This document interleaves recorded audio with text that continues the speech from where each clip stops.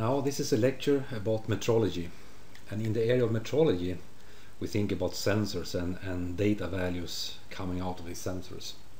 But you know, sometimes these data values are maybe not of the main interest. It is more like the data values is representing the outcome of an experiment, and this experiment is supposed to reveal a function, a data dependency. And this dependency, this function, is what we are actually aiming for and what we want to measure. And in order to more exemplify what I'm talking about, I would like to give you this simple example. What we see here in this diagram is a data acquisition system that is a computer or some small embedded computer that can control the temperature of an enclosed chamber, kind of a climate chamber. And we have a heating that can be controlled from some kind of external power supply that is controlling this heating filament, and then there's a feedback with the temperature sensor so that the data acquisition system can also know and control the temperature and easily change the temperature from different ranges. And the object that we are interested in to measure and analyze is the test under unit, or the unit under test. And this is a temperature dependent resistor that shows a function of resistance being dependent on the temperature itself.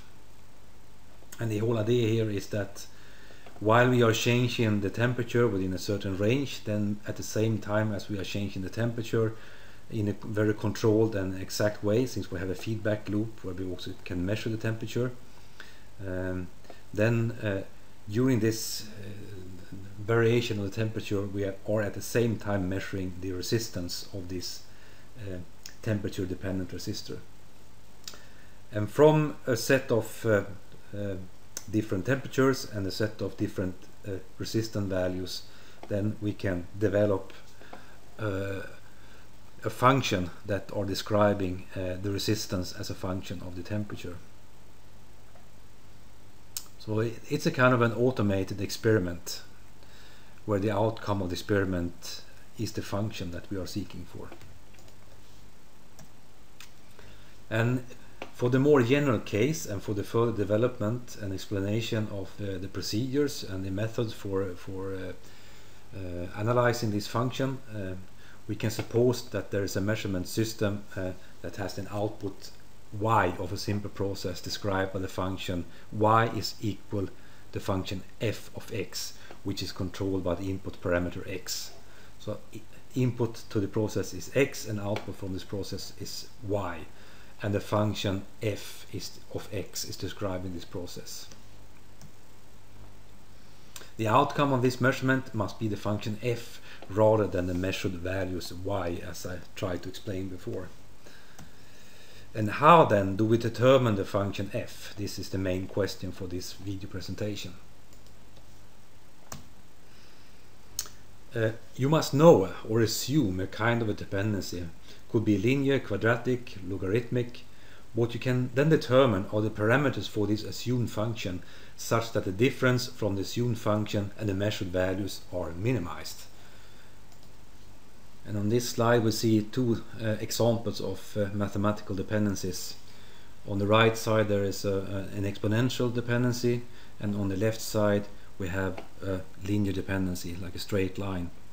And this is the application of voltage and current, and the dependency between voltage and current being the resistance, and we are actually aiming for measuring the resistance in this case, which is the mathematical dependency between voltage and current.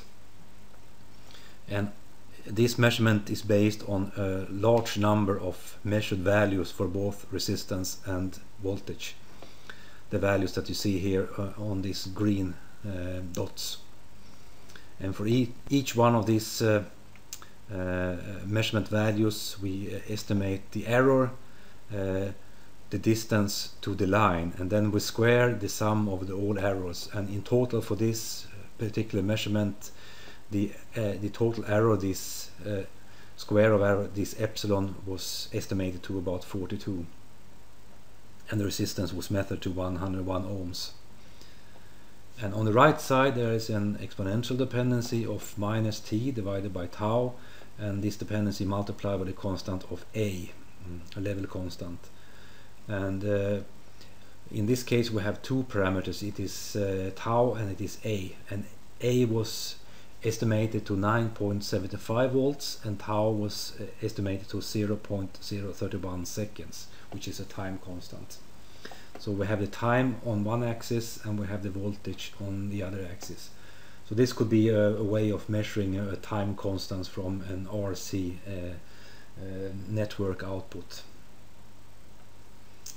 And again we see a large number of data points that has been used for minimization of the total square error. And the total square error in this case was estimated to about 10.5. So these are two examples of functions and dependencies that are estimated, and then we are minimizing for the least square error.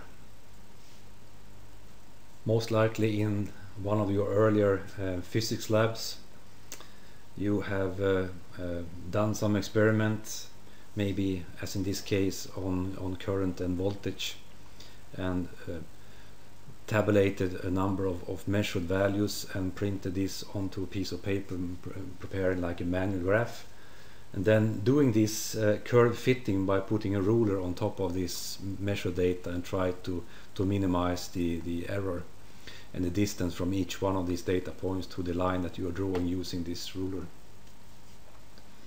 And if you are using mathematical numerical simulation tools like MATLAB or LabVIEW, then there are usually built-in functions for doing this automatic fitting of parameterized curves. But how to compute this curve fitting in an embedded measurement system without the aid of simulation tools such as MATLAB or LabVIEW? That is the kind of questions I would like to raise right now. But before I even try to answer that question, I would like to present for you the traditional way of doing curve fitting by least square minimization. You see here a table of data. These are the input data to the process, and these are the measured output data from the process. And we are supposing that we have a dependency that the output values y is equal to the function f of x. And we can then define the error epsilon as the sum of the square errors, which are the distance between the measured output values and the assumed function values computed from the input x of I. And we sum these square errors from ranging from I equal to 1 to r. And we expect now, or suppose, that the relation is a straight line, is a linear dependency. So f of x is equal to c0 plus c1x. And then this will result then in a system of equations. So c0 plus c1x1 is equal to y1m and so on, and c0 plus c1xr is equal to yrm. So it will be a large overdetermined equation system. And if we now also include the definition for our straight line c0 plus c1x, then the expression for the sum of square errors epsilon will look like this. And now it is rather a function epsilon dependent on c0 and c1, and we are seeking for the values of the parameters c0 and c1 that will result in the lowest possible value for this sum of square errors. And the way to find this parameters c0 and c1 is to perform a partial derivation and seek for the zero derivatives, being the extreme value points.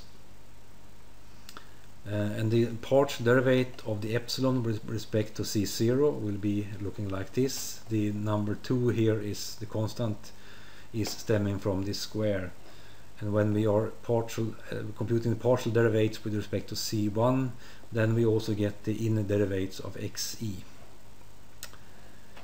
And now the question that we should ask ourselves is it really possible now to solve this problem also using linear algebra techniques?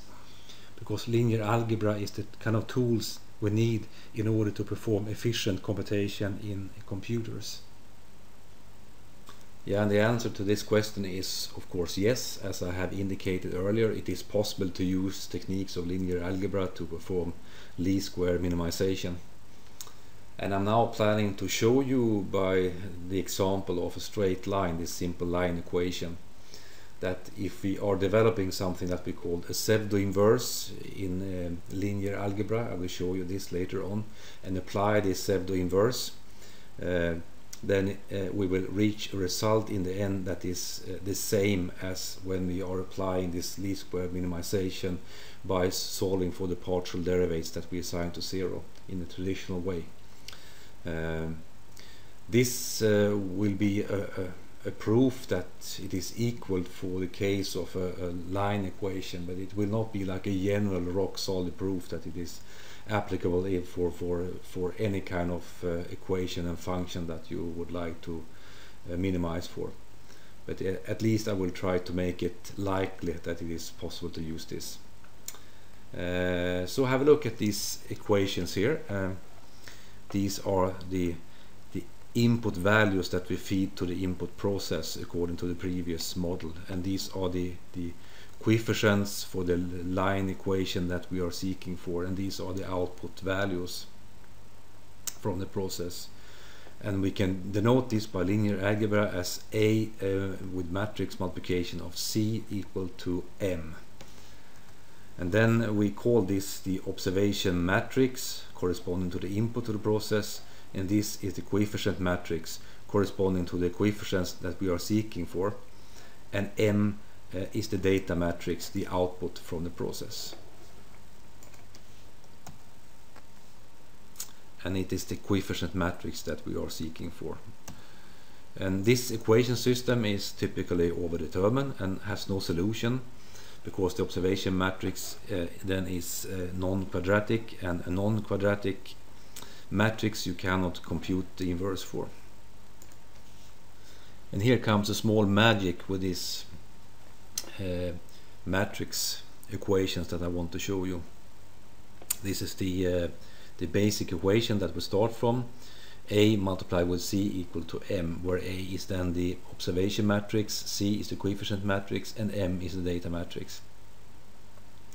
And now we can multiply from the left side on both sides of this equation with the transpose of A, like this. And then in fact, you know, when you are multiplying a matrix A with its transpose AT, then the result will always be quadratic, and that allows us to compute the inverse of this expression. And we can multiply with the inverse on both sides from the left side, both sides of the equation from the left side, which will then eliminate the equation on the left side to be only C. And this is the inverse of this A multiplied with transpose that we also multiply from the left side on the right side of the equation. So in the end we have that C equals this what we call APS multiplied with M, and then APS is this expression that we see here, based on the transpose and the inverse of the transpose of the matrices. And this APS is what we call the pseudo inverse. So APS, the pseudo inverse, is equal to this expression.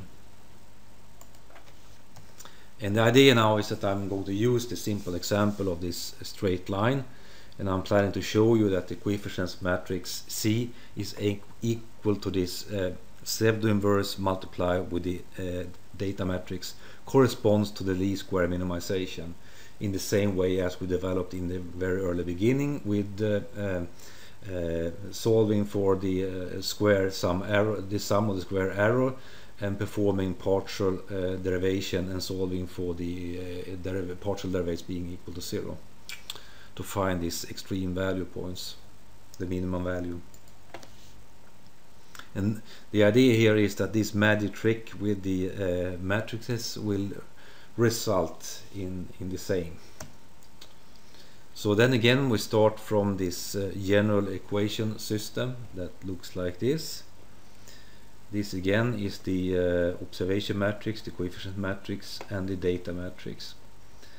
And from previous slide that we developed on this pseudo inverse, we had this equation that were looking like this. That was a part of the development.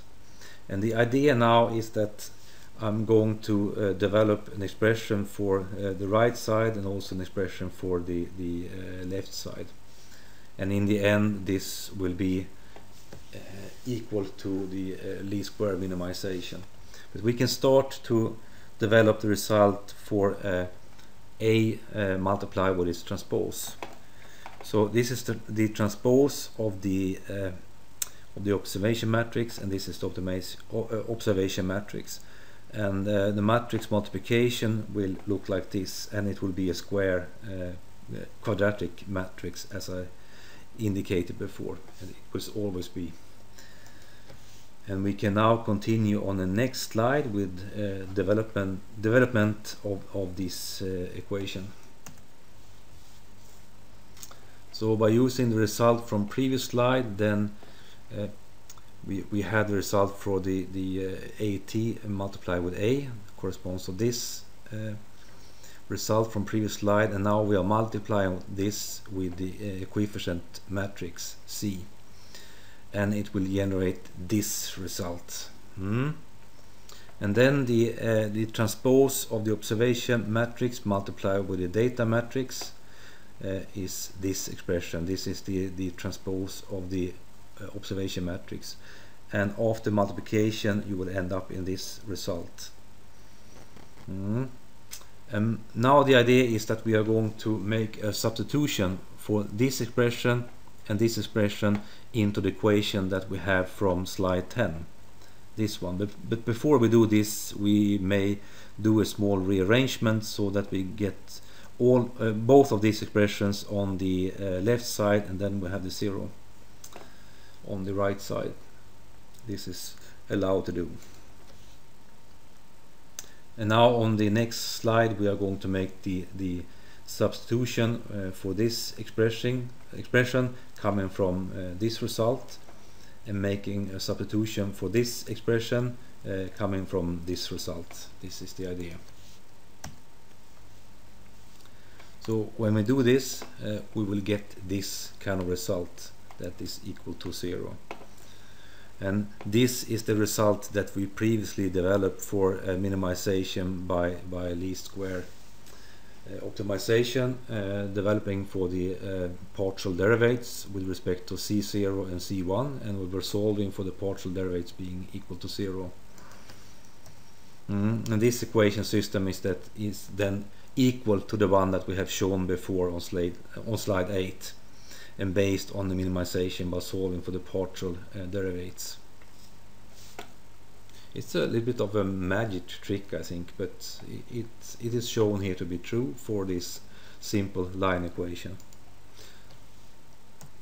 So what I just showed you here was that you can use this linear algebra technique and matrix computations for solving the least square minimization on a straight line equation. But indeed you can apply the same technique for curve fitting even on higher order polynomials, on curves, and even you can use it on exponential dependencies. And I'm now planning to show you how you can make a linearization of an exponential dependency and apply the same kind of least square minimization techniques. So have a look at this graph that I also showed you in the beginning of this video presentation. It is a voltage dependency with the time, and it seems like it could be a discharging of a capacitor in an RC circuit. Discharging with a time constant tau, and there is this amplitude of the voltage. The thing is that if you compute the logarithm on the voltage, then this dependency will turn into a linear dependency.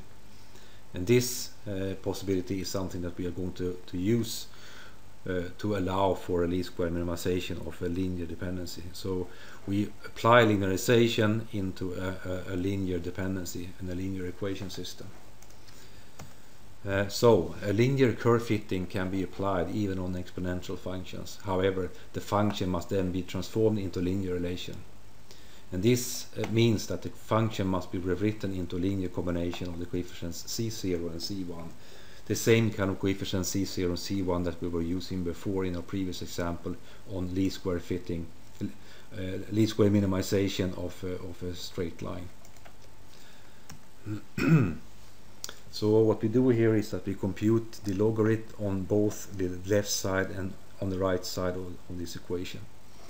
And then it turns out to look like this: the logarithm of the A, the observation matrix, and minus t divided by lambda, where C0 then corresponds to this logarithm of the observation matrix, and C1 corresponds to minus 1 divided by lambda.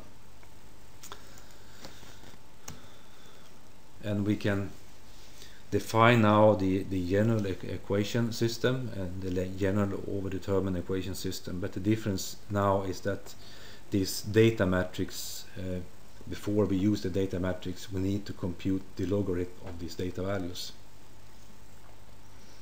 And we are now solving for the C0 and C1, these parameters that will minimize the square error for a straight line. And we have the same general equation system, ACM equal to M, and this can be solved using the same kind of pseudo inverse that I showed you before. And when we have solved this pseudo inverse and we have been minimizing for the best fit of the coefficients C0 and C1, then we can compute the parameters for this exponential dependency. The level constant A is equal to the exponential of C0, and lambda is equal to minus 1 divided by C1. Yeah, now you have learned how to do curve fitting by matrix computations in linear algebra, which is a general tool that you can apply also in an embedded system where you don't have the access of MATLAB or LabVIEW or any kinds of simulation tools, just pure computations. On the other hand, if you are only planning to use these simulation tools, in the end it could be good to have a good basic knowledge about how this is done.